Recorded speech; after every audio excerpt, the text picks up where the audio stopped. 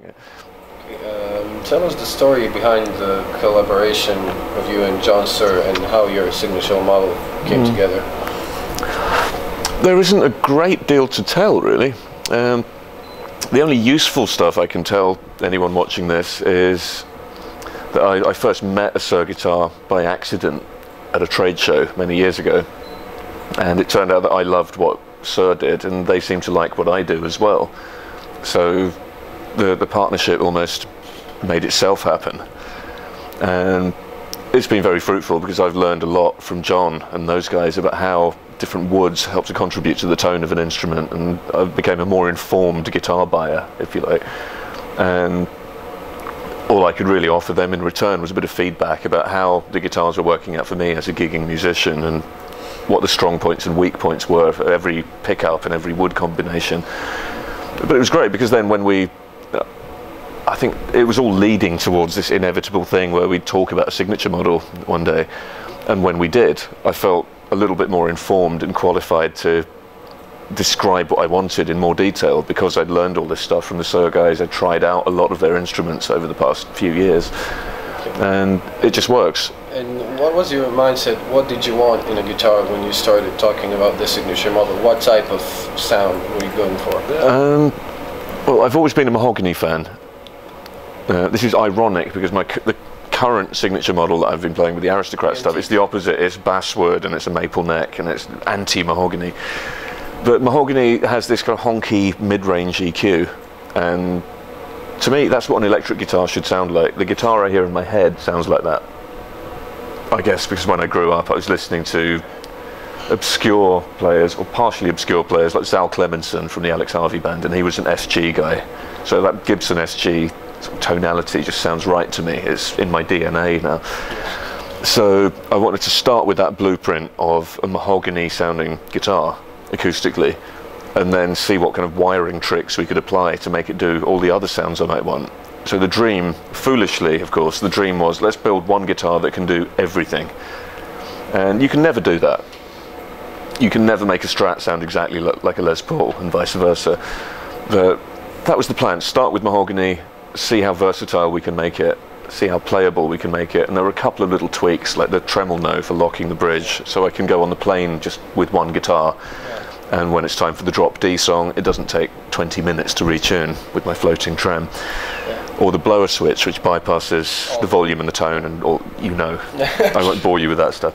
But yeah, it was meant to be all things to all men, and then obviously we came up with different flavours of that. There's a set neck one, there's the bolt-on pretty one, and the one I'm using the most now is like the beaten up looking one. Yeah, the antique. Which I think still has that mahogany frequency, but it's got more underneath it and more above it as well. Yeah. So it listens to every frequency, and then you use the amp to pick out the stuff you really want to hear. Okay. Looking back on your career, what are the few most memorable moments you can think of right now? Okay, just off the top of my head, being on national TV when I was 9 was cool, because then when I went to school the next day, I didn't know anyone else who had been on TV. So that was kind of fun. Yeah, I played some Hendrix song and maybe a Chuck Berry song. I'm sure it sucked, but we were small, so it's okay to suck when you're that size. What else? I have to say, playing Glastonbury Festival with Dizzy Rascal, who's a big rapper in the UK, and I found myself playing in his band. That was good. I played Glastonbury before in small dance tents, playing weird electronic music, and everyone was unhappy and covered in mud, and there were 12 people in the audience, and it was all very disappointing. And then 2 years later I went back with Dizzy, and there were more than 100,000 people in the crowd, and they all know the words, and they're all jumping up and down, and it was intense. It's like, cool, I've spent my life playing weird fusion music, and this is what it feels like to play music that normal people like. Look at them, there's millions of them. And I wish I could share that feeling with everyone who plays an instrument, because it's great just to play simple stuff and really feel like you're helping to get that energy out of people. Phil made me ask this question, it's not in the interview. The first Erotic Cakes gig, did something happen there? I don't even remember. Okay. Probably. Phil does. Okay. So we'll ask him later. Yeah. I fully intend to. When this runs out, I'm going back to the source of this, and I shall grill Phil. Do you recall any hard or painful decisions that you had to make in your career? Probably. I choose not to think about them. I think hindsight may well be 20/20, but it's not always that useful. Whatever I've done over the years, I did what felt best at the time, and I guess I've learned from the results of every decision I've made. But there's nothing I would really change. So it's not so much whether you make the right decision or the wrong decision, it's more about whether you learn from it in the right way, having made it. Probably the most difficult thing I ever had to do was deciding to play music for a living at a time when I was at Oxford University reading English, and my grandparents were very proud of me, and although I was quite good at English a lot of these ago. And it reached a point where people like Mike Varney from Shrapnel Records were phoning to say, I really like your demo, maybe we could do an album one day. And on the other hand, there are these people saying, I really like this essay you wrote about Anglo-Saxon literature or whatever. And I can't be pulled both ways. I have to do something dramatic and kind of sever one of these ties to force myself to go the other way. So just deciding to take music, which I'd always done just for fun, and turn it into the thing that I would do to generate rent money and pay for my existence for the rest of my life. That felt tough. It felt like maybe I'm screwing up horribly here, but it also felt like I have to do something. I have to go one way or the other, otherwise you're kind of giving 50% of your soul to each of these two things, and what's the point? It's interesting, really. I read about you studying at Oxford, and when I wrote this question I had this in mind. Right. Didn't want to put it into words.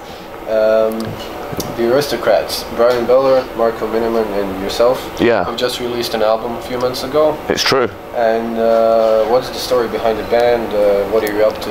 What are the plans now that the album is out? The story behind the band is Brian had a gig booked, like a 30-minute slot at this big event called the Bass Bash, which happens in Anaheim every January to coincide with the NAMM show. And all these bass players turn up and do their thing. And Brian's plan for his slot was to have Marco on drums and Greg Howe on guitar. And I wish I'd seen that gig. That would have been awesome. But it never happened. Greg had to cancel at the last minute, so Brian was kind of panicking. He's like, who can I get? Someone recommended me. He emailed me and said, do you want to stand in? And it would help me out a lot. So obviously I agreed to do the gig, and we picked 2 songs from each member's back catalogue. Learned them really suddenly, went there, did the gig, and I guess 2 things happened. The audience responded with so much enthusiasm, like none of us were prepared for it. And more importantly than that, even, we all just felt this connection on stage. It's like we've practically come on stage unrehearsed. We had one very brief rehearsal, and yet it felt like we've been playing together for a long time, and that we all shared certain things, like a sense of humour. Yeah. I think that's probably the best way I can sum it up. We all have the same balance between how important it is to play things properly and take it seriously, but also how important it is to be naughty. So we came off stage and we were all a bit pumped, and pretty much all at the same time we looked at each other and said, we've got to do more of this. It was almost inglorious stereo, or wet, dry, wet, 3 voices all saying the same thing. So obviously it's tough. We've got 2 guys in different parts of the US, and there's me in the UK. So how are we going to make this work? So we just set a deadline for ourselves. We booked a studio in Chicago for about 5 days and agreed to write 3 songs each, email each other the MP3s, learn them, and then just arrange it and learn it all and record it properly in the studio. So we did that, and magically an album popped out. And yeah, we're having a lot of fun. We've done quite a lot of gigs already. We've done some Japan and Korea. We've done the east coast of the States and Canada. We did a little bit in the LA area, and lots of plans for next year. Like more Californian stuff, lots of European stuff, and we're going to some unusual places like Israel and Turkey, places that we wouldn't normally go. So it's just rolling along nicely now. What advice do you have for young aspiring guitarists or musicians in general, both from a musician's and a teacher's standpoint? I'm not sure. I think the thing to bear in mind is I play music because I can't help it. I was so young when I started playing. For me, I didn't even decide to play guitar.